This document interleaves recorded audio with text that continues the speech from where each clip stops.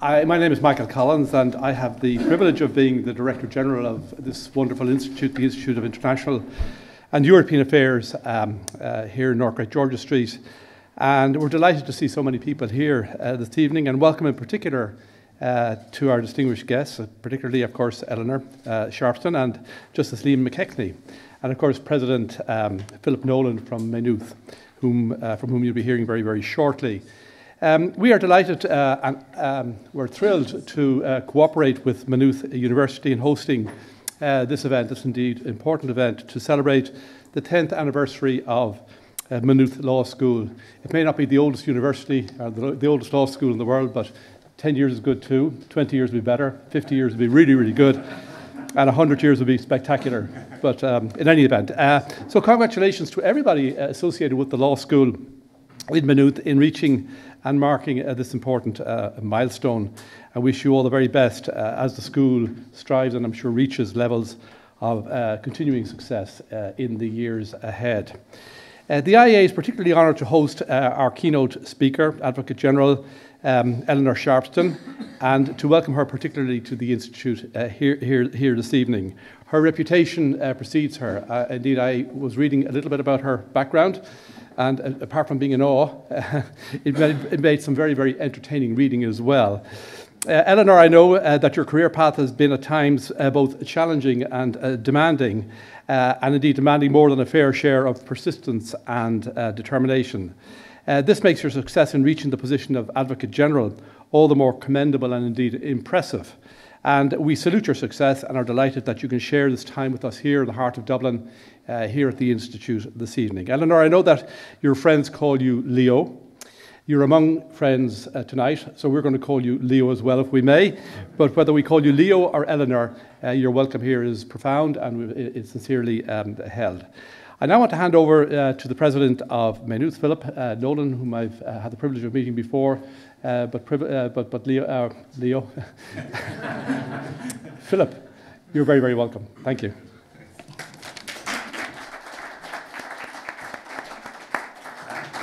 Michael, thank you so much, and it's a real pleasure to be here at the final event to celebrate the 10th anniversary of the School of Law at Maynooth University, beautifully coinciding with the 10th anniversary of the enactment of, or the coming into effect of the Lisbon Treaty. It's impolite to disagree with your host, but I'm going to do it anyway. 10 years is great, and in fact 20 years or 50 years isn't necessarily better. And my point is, I had the privilege of appointing Professor Michael Doherty as head of the Department of Law some 7 years ago, six years ago. Michael was the third permanent member of staff in the department. It's now a department of 30. So it's grown enormously in that very short space of time to deliver really top quality education to a whole new generation of students of law. And the trick, I think, for the school, which is it's had the great privilege of assembling itself over a short period of time. So it's very fresh, with very talented scholars in it and very innovative approaches to teaching. The trick will be to be around for 50 or 100 years without becoming stale, maintaining that spirit of innovation, maintaining that sense of drive and scholarship. So I want to pay tribute, first of all, to Michael Doherty's leadership, which made that possible. But I really want to pay tribute to the entire staff of the department. I've never seen a group of people put their shoulders to the wheel so enthusiastically and to such great effect. And equally, we have very many friends and supporters. Many people in this room have been friends and supporters of the department. So I just want to express my gratitude to those three categories of people: the leadership, the staff, and the very many supporters. And I do want to conclude by welcoming and thanking him for his support, Mr Justice Liam McKechnie, who's chairing the event, a Justice of the Supreme Court, and to also say how delighted I am to have with us a jurist of such distinction in Eleanor Sharpston, the Advocate General of the Court of Justice of the European Union. I never attend a law event without enjoying it and without learning something, so I'm very much looking forward to this evening. and want to conclude by thanking each and every one of you for your support. Thank you very much indeed.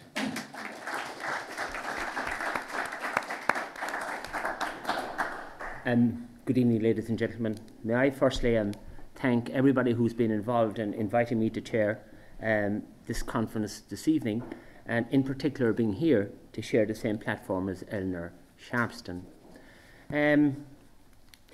You probably know as much as what you need to know about Eleanor, and it is all there in print, which can be downloaded at any given time, but there are a couple of snippets maybe that might have slipped your research tool. I should say that from time to time when you're introducing somebody, it may become slightly desirable to embellish one's career or to say something with poetic license in relation to it. It certainly does not apply under any circumstances to Eleanor. You might know that her mother was from Cove, County Cork, and that if her grandmother had been on time to take up her ticket in the Titanic, neither she, her mother, or her grandmother would be here now. And indeed, the lateness of the hour with regard to marine matters attaches to Eleanor herself, because she was late for and missed the Herald of Free Enterprise in Zeebrugge some time ago, which of course went down with the loss of all lives. In any event, she was born in London. Her family moved to Sao Paulo when she was 6 and on to Geneva and then Vienna. In Vienna, she exhibited the first signs of being a serious talent in classical music, and to this day she plays the viola amongst many other instruments in an amateur choir in Luxembourg. She studied in King's College, Cambridge, 73 to 77, economics, language and the law, called to the middle bar, and practiced as a barrister for 2 different periods, 80 to 87 and 1990 to 2005, taking silk in the intervening period. She was the legal secretary in the chambers of the Advocate General, Sir Gordon Slynn, who later became a judge of the court. And she saw him, in fact, in 2 different capacities. She spent 1 year when he was Advocate General, or maybe 2 years Advocate General, and 1 year when he was a judge. So it is fitting, in fact, that she herself should have followed in his footsteps and become appointed Advocate General in 2006. Apart from a very short period of time, she's the longest serving Advocate General in the court. In addition, she has a glittering academic career. She has lectured in many places, and she has several degrees. She has several honourships and fellowships of various colleges. From the time she became Advocate General in January 2006, she has, I believe, and I've counted all of these individually, delivered 337 opinions in the past 13 years or thereabouts. Now that we have passed the 31st of October, and she is still Advocate General, let's hope that there's another couple of 100 opinions in her. As you can see from the presentation tonight, she's going to speak a little bit about the past, the present, and the future of really where we are in terms of the EU situation presently. Can I make it clear at the outset that what she's going to say, by way of a presentation, is on the record? But when that is finished, there will be about 30 minutes or thereabouts for question and answer, and the Chatham rules apply. There are several good reasons for that, and they will become clear when we start exploring different areas, and where frankness will enlighten you much greater than, in fact, if one had to be overly careful about what one says. So, ladies and gentlemen, can I please introduce you to Eleanor Sharpston?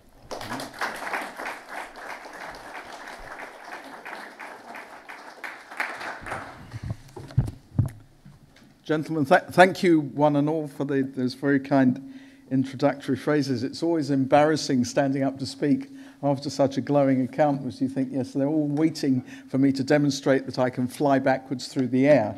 And you may be disappointed in that regard. Now, I started my intellectual life, in fact, as a classicist with Latin and Greek. And so when I was preparing this talk, I thought, right, I will imitate one of the clearest and subtlest of the ancient narrators, one Julius Caesar, and I will divide my narrative, like Gaul, into three parts. To quote it properly, Gallius ist omnis divisa in partes tres. So I'm going to begin with the past, with, the story so far. I then move on to suggest a possible way of looking at and taking stock of some of the present.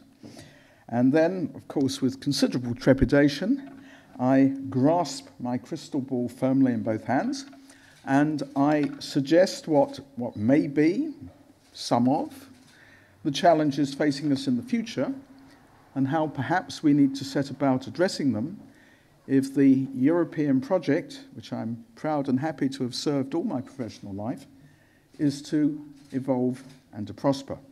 So let's begin by looking back to try to understand the past. It's almost embarrassing to have to recall this, but actually the European project started in a very specific place and with a very specific reason for existing. It began in the shadow of the Second World War.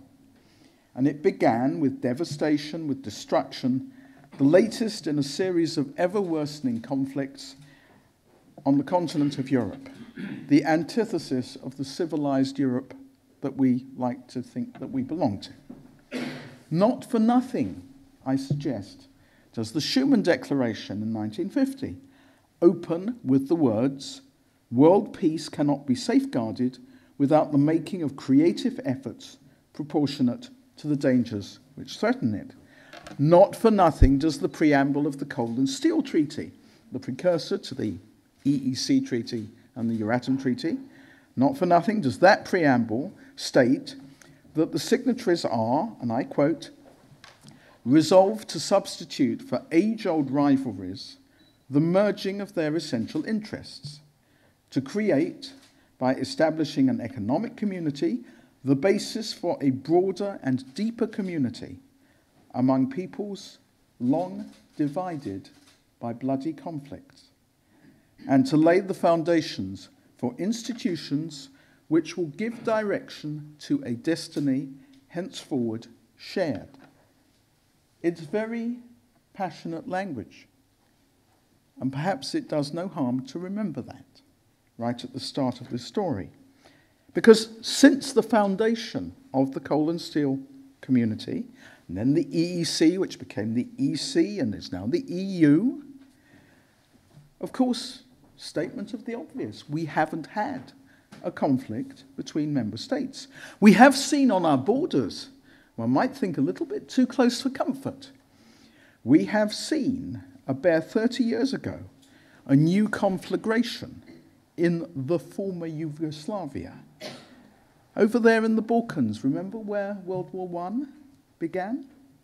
And of course, more recently, we have been dealing, I suggest rather imperfectly, with millions of displaced persons fleeing another nearby conflict in Syria, what we refer to these days as the refugee crisis.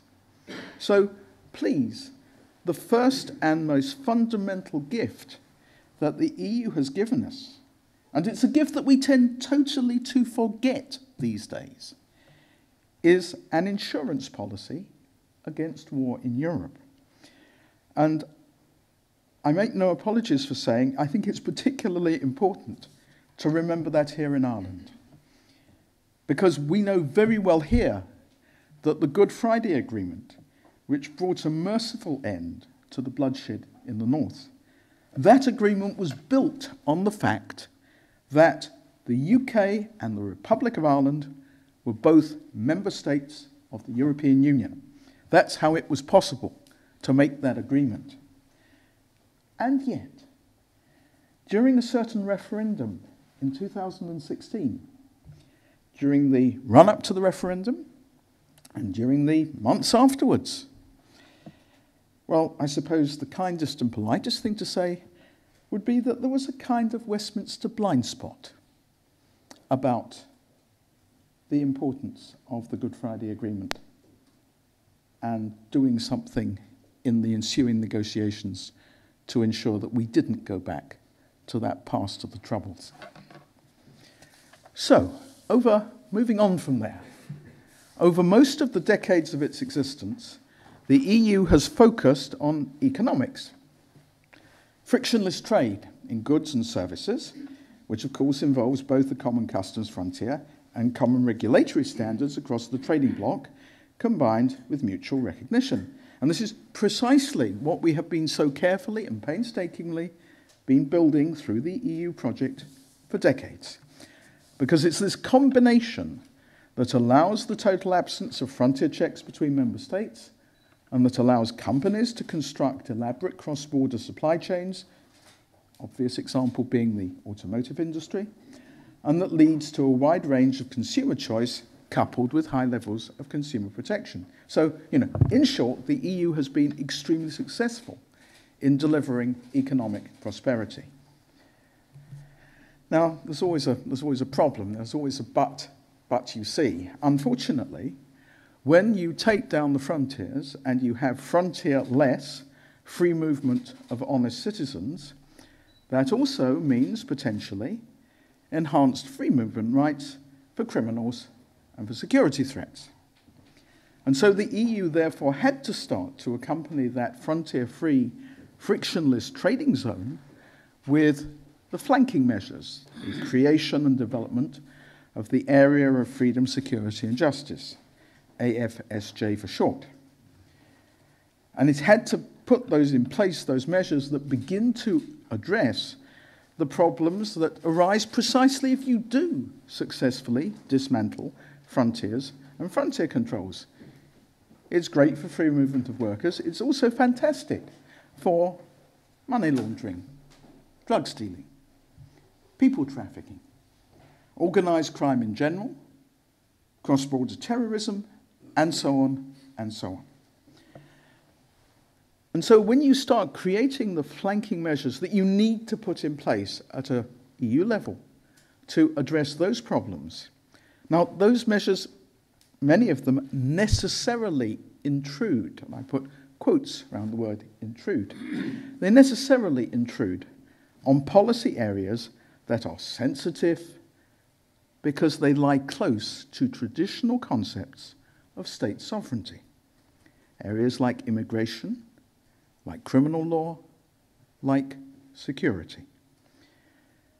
And very possible for that reason, there is a certain inbuilt reluctance by member states to cede more power to the EU. That was a very quick Michelin-style un peu d'histoire tour of the past. Let's move from there to trying to take stock of the present. And I would suggest to you that we stand at a kind of crossroads here. We have put together within a single customs territory an enormously successful economic single market. We have significant mobility of citizens to live and work, to study and to retire in member states other than the one in which they happen to have been born. And we have these basic flanking measures that deal with much wider issues, immigration, criminal law, security, but the collective action in those areas has been perhaps a little bit slow and a little bit cautious. And there is a very big hole where this is my European identity, and I'm proud of my European identity, should be. And that's because many of the benefits of the EU have been banked, but banked totally invisibly. So the average citizen is in fact unaware that he is deriving benefits from EU law and from everything that's been put in place there. And I think the chairman will permit me the time to do the very, very brief diversion. I'm going to tell you a very short, true story. In February, before the referendum in 2016, that February, during what we call the blank week at the court, when we don't sit, I had removed myself to go skiing in Kitzbühel. And I got onto a little gondola there, And sitting opposite me is a nice young man wearing the red jacket of the Kitzbühel ski school, the Rote Teufel. So having grown up in Vienna, I say very politely to him, Grüß Gott, to which the answer is, I don't speak German. Well, being naturally curious, I explored this a little bit. It turned out that he was a very nice young man from Essex. He'd begun his skiing career by watching Ski Sunday on the telly. And he thought this was great, fantastic, so he got on a package holiday, thoroughly enjoyed it, had a natural talent for skiing, and the Kitzbühel Ski School had seen a good opportunity because there's an international ski school. They've got lots and lots of clients who would appreciate being taught in English. And so they had sponsored him and supported him and helped him through his training and qualification and so on. So there he was as a ski teacher with the Kitzbühel Ski School, which is how he spent half of his year. Now, one of the problems about being a lawyer, of course, is a thing called professional deformation. So you take this information in and you think, aha, free movement of workers, 6 months. So I asked him, well, sounds great. In fact, I'm a bit envious. But what do you do the other half of the year? Oh, he said, there's no problem because, you see, back in the UK, I trained as a chef. And, it's really easy. All you need is a bundle of knives you take with you. And, of course, everyone speaks English, so there's no problem. And, well, I go off and I fill in down the Costa Brava, the Costa del Sol. Says the EU lawyer to herself. So that will be free movement of workers in the winter and freedom to supply services during the summer months. So having established that his entire economic existence was built upon the exercise of rights granted under EU law, and it was quite a long ski lift, we had time for this, I said, tell me, what about this referendum that's coming up in the UK? Oh, yes, he said, I think we should leave. And I've just heard a turkey vote for Christmas. No, but really, I've heard the turkey explain to me that Christmas is a wonderful family festival when there is celebration and lots of good food and drink. And the turkey has just told me that Christmas is a good idea. I did spend the remaining 2 minutes trying to give a sort of EU Law 101 course so that he did actually understand what voting leave might entail for him personally. And he looked a bit puzzled and a little bit concerned by the time we parted ways. But so, this is the point, that the benefits of the project, to a very great extent, have been banked and banked invisibly. And there is also a basic paradox behind the bigger issues about how much power is at the centre and how much power is still with the member states. Because, obviously, we want to be kept safe and secure. And we want big problems that overflow national borders, whether that is immigration or climate change or whatever. But the big problems that won't stay inside the national box. We want those problems to be managed effectively. So maybe Europe will need to play a greater role. But at the same time, the member states do jealously guard their traditional remits. And there is also what, for want of the better acronym, what is called the NIMBY reflex, not in my backyard. That particularly applies when there are lots of asylum seekers who have to be looked after.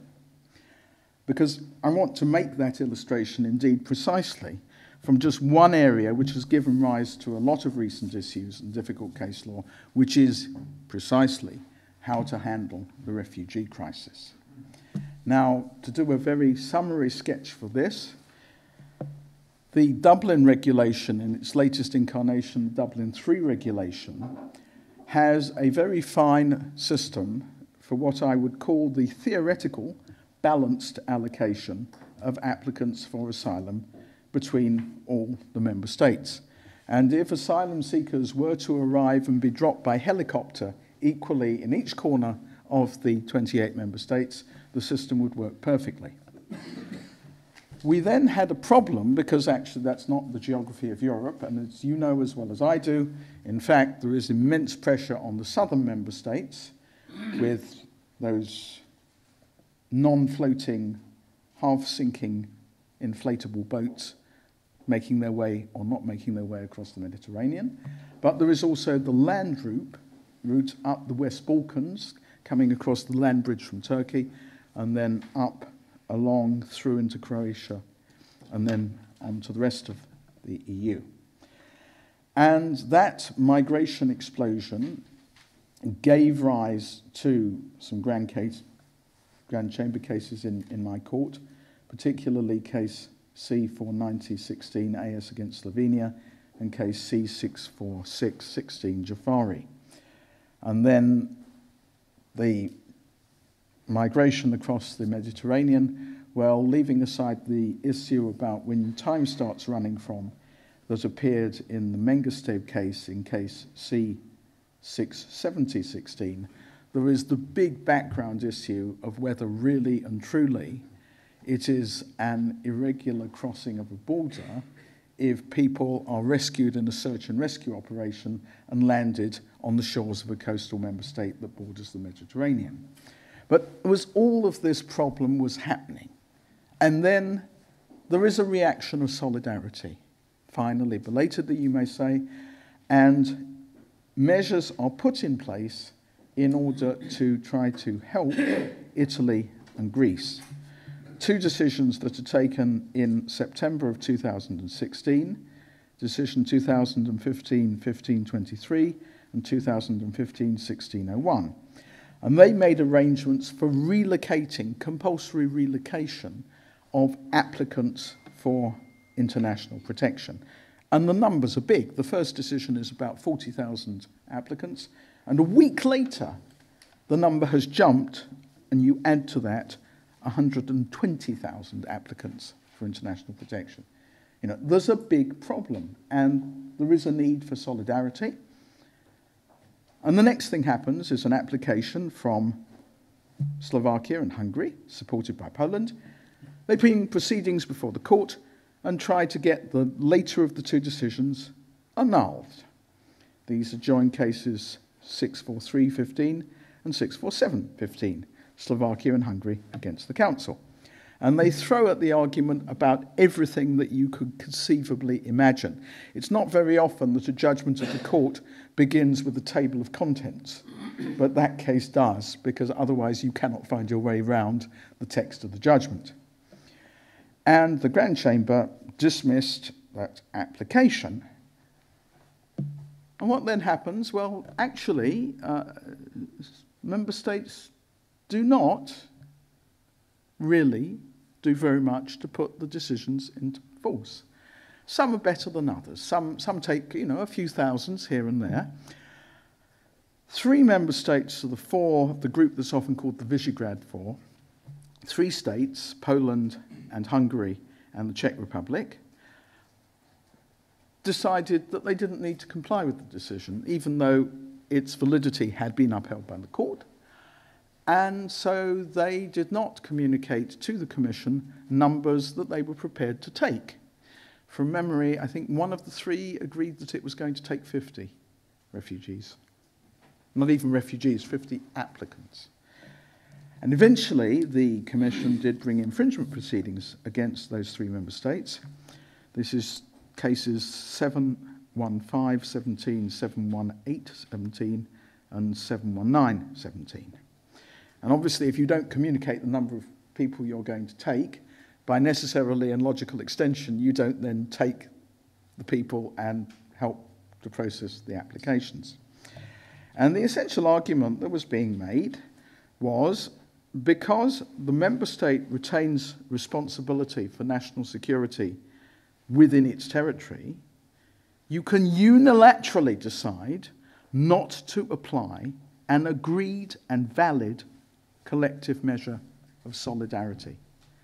Now, I discovered before we started the proceedings this evening that some of you have been kind enough to read an opinion that came out on the 31st of October, the date was not accidental, in which I waxed very passionate about the fact that I think this is absolutely not on, and I even use some rather colourful language about the importance of solidarity as the lifeblood of the project. But obviously we'll see what the court does with it. It's now in deliberate, but the essential point here is a problem that manifestly needs to be solved at EU level. You cannot solve it individually at member state level. And the story so far, unfortunately, very clearly indicates and illustrates the weaknesses and limitations of collective action if everyone just looks after their own bailiwick. And a checklist, and it certainly wouldn't be an exhaustive checklist, right? But a checklist of what would need to be sorted out in respect of that single problem would surely include such matters as reform to the Dublin III regulation. What do you do about search and rescue in the Mediterranean to save boatloads of migrants from drowning in the Med? What about a collective agreement to share out responsibility for processing those who are rescued? And for geographical reasons, they're going to be landed in member states that border the Mediterranean rather than in member states that border the Baltic. Think about the map. And developing programs to give more significant levels of aid to the states from which the would-be migrants are coming. Put bluntly, you know, if the prosperous EU does not want to be a magnet for the less fortunate, well, it needs to help create conditions where there is more incentive for them to stay where they are, and it would obviously help if we weren't in a situation where there are major wars happening geographically rather close to where we are. And against the background of all of that, there is what, from an EU 27 perspective, there is what is the distraction. That is Brexit. Now, I am a Luxembourger as much as I am a Brit. And I am here, ladies and gentlemen, I'm very, very firmly wearing my Luxembourger hat. Let's just not have any confusion on that. Wearing my Luxembourger hat, yes, you heard me right. Brexit is a distraction. Seen from an EU 27 perspective, the 3 years since that referendum in 2016 in the UK have been spent discovering that those governing the UK have difficulty in specifying the details of the desired new alternative bilateral relationship, a relationship that will simultaneously respect all the red lines that have been painted on the floor, and B, will yield all the desired economic and security benefits, while C, simultaneously leaving the UK entirely free to strike multiple trade deals with other global powers that will naturally be more advantageous to the UK negotiating on its own than the deals that the EU as a global trading power has already signed or is currently negotiating. Brexit is a distraction. It is a distraction because it has devoured time, money, resources, and effort that, Luxembourg hat firmly in place, that badly need to be spent on dealing with other matters, both nationally within the UK, but within the EU 27. For 3 million EU 27 citizens who are living and working in the UK, for about 1 million UK citizens who are living and working in the EU 27, these last 3 years have been a period of personal and economic uncertainty. And if I look at the micro level, at the little team of people who work with me, most of whom are not UK nationals, we have seen stress, unhappiness, and Brexit-related illness all take their toll. But Brexit has had one positive side effect. It has made the rest of us realise just how interconnected our economies now are, and how much hitherto invisible benefit does in fact come from that interconnectedness within the EU. And it's really interesting, if you go to the Eurobarometer, which takes the temperature, takes the pulse of how people are feeling about the European project in the different member states. It's really interesting to see that nations that were previously a bit Eurosceptic, for example, the Netherlands, for example, Denmark, in those nations, enthusiasm for the EU is now at an all-time high. So it's nice to know that there's some benefit that's come out of the Brexit process so far. I'm going to turn to the third part of this presentation, facing the challenges of the future, and I begin with an uncomfortable truth. The world doesn't owe us a nice, comfortable living just because we're Europeans. We are neither in the colonial, imperial world of the 19th century, nor in its 20th century aftermath. We are firmly launched into the 21st century. And in economic terms, we live in a world of big players, both the existing powers and the emerging powers. Little checklists might say USA, Russia, China, Japan, India, Brazil, Argentina, Korea, Canada, and you can add your favorite names to that list. So, to keep our European economy in contention, we need a Europe-wide strategy for research, for innovation and investment. We need common rules and standards and incentives and measures to ensure that enterprise is encouraged, it has to be, but that workers are also protected. And we have to have enough people working productively, and we have to be good enough at what we collectively do to finance the social care, the health care, the unemployment benefit, the pensions, and so on, that we consider are essential to respect and look after all members of our society. And, you know, if, as is now the case, the majority of EU member states share a common currency, the euro, well, there are inevitable implications in terms of monetary and fiscal policy that will need further reflection and elaboration, and I'm not going to slide into the economics lecture at this point. So there are also, as well as all of that, this is all the things we haven't been getting on with because of Brexit, right? There are also some obvious challenges that can only be addressed through EU-wide action. Start the list: climate change, environmental damage, putting together a comprehensive and intelligent policy on migration in the widest sense, financing infrastructure and economic support for disadvantaged regions. That would just be the start of the list. You can make it much, much longer. Stepping even further back, if we like living comfortably in a liberal, tolerant, multicultural democracy, we cannot just sit back and assume that that is the natural state of affairs, because there is plenty of evidence out there to show that actually it isn't.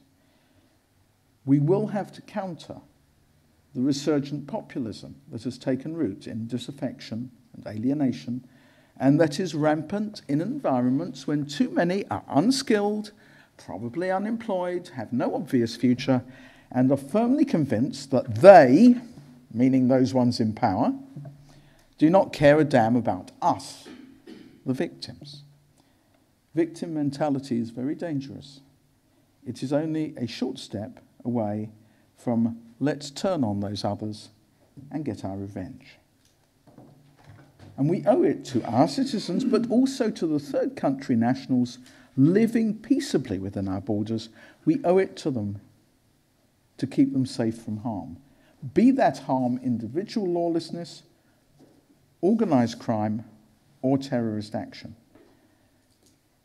And that takes you across to the rule of law, doesn't it? We have to use the collective power of the European Union to uphold the rule of law and to curb politicians who rise to power by exploiting and feeding that populism with sound bites, and who then try to dismantle any institutional structures that may get in their way.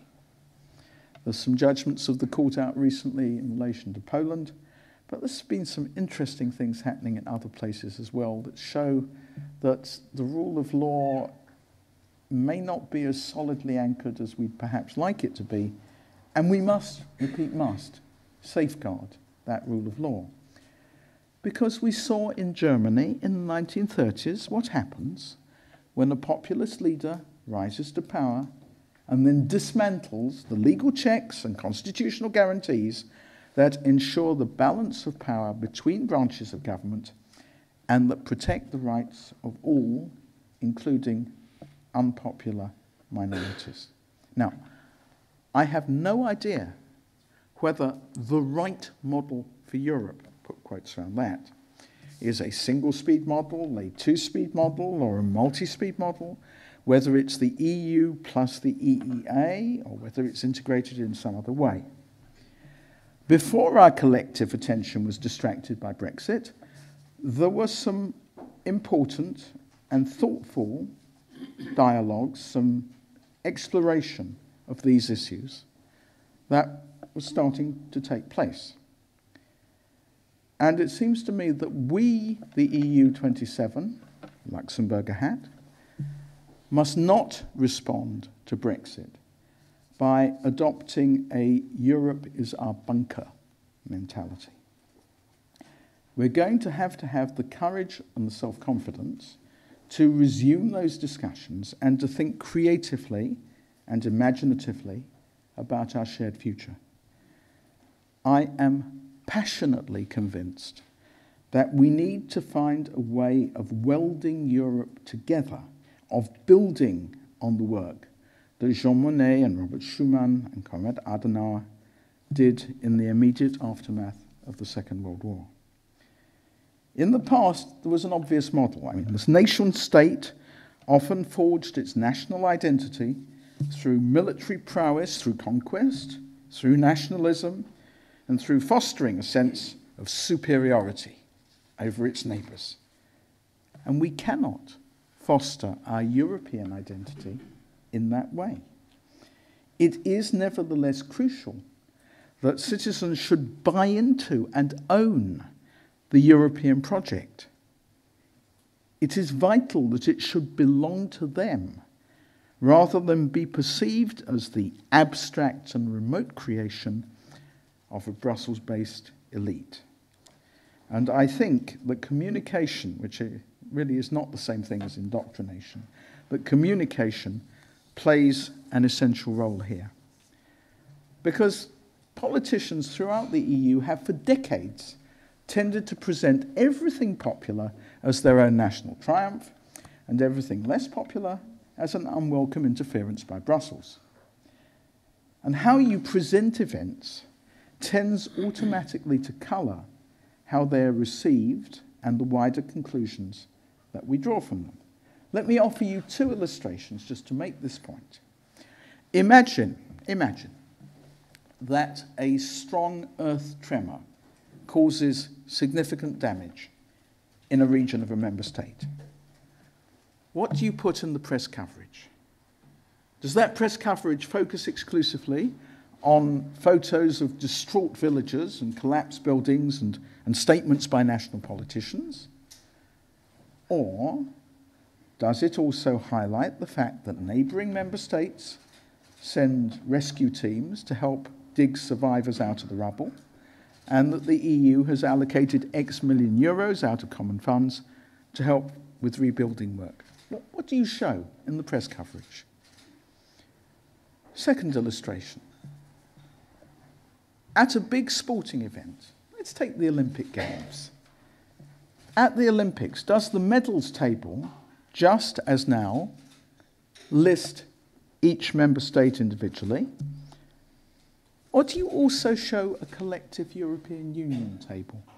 In case you wonder, I did the calculation. If you take the 2016 Summer Olympics, the runaway winners of the Olympics were the EU 28. 106 gold, 110 silver, 110 bronze, 326 medals in all, way ahead of the actual winners, who were the USA, who had 121 medals in all. And by the way, if you recalculate for the EU 27 and you take out the UK, which did exceptionally well in Rio, the EU is still comfortably ahead of the field. You've come up with 255 medals. Now, I'm sure you've never done that calculation and you've never heard those figures because we never present them. We just look at the individual member states. Right, let's draw this together. What I have offered you today is a sketch, obviously painted with very broad brushstrokes. It is a personal, at times it is a passionate view of where we've come from, where we are, and where we need to get to. And I'm not saying that my vision, if you could dignify it with that word, is necessarily the right one or the only one. But I would close with the plea. The European project really matters. It is not, unfortunately, some of my other nationality fellow countrymen who are presently vying for domestic power do not understand this. It is not about a bookkeeping calculation of what precisely do I pay in and what precisely do I get out. I said something fairly passionate about this in the Visegrad cases. I suppose another way of putting it would be to say that the European project is about something bigger and rather more important and worthwhile than putting a message on the side of a bus saying we pay 350 million a week to Brussels, let's fund our NHS instead. The European project is about peace, security, and prosperity for ourselves and for those who come after us in this beautiful and richly diverse continent in which we're privileged to live. It is about how to transform that ideal, that goal, into practical daily reality. And to do that, Europe needs our engagement. Europe needs us to pour our individual gifts and insights into the collective endeavour. It needs us as European citizens to give meaning to that phrase that has come into our legal vernacular, citizenship of the Union, and to make our contribution to the European demos, to be committed, not as Greek city-state hoplites with shield and sword, but to be committed as engaged and creative thinkers and doers for the common good. That, I suggest to you, that is the challenge of the European project in the 21st century, and that is the challenge that we must rise to. Thank you very much.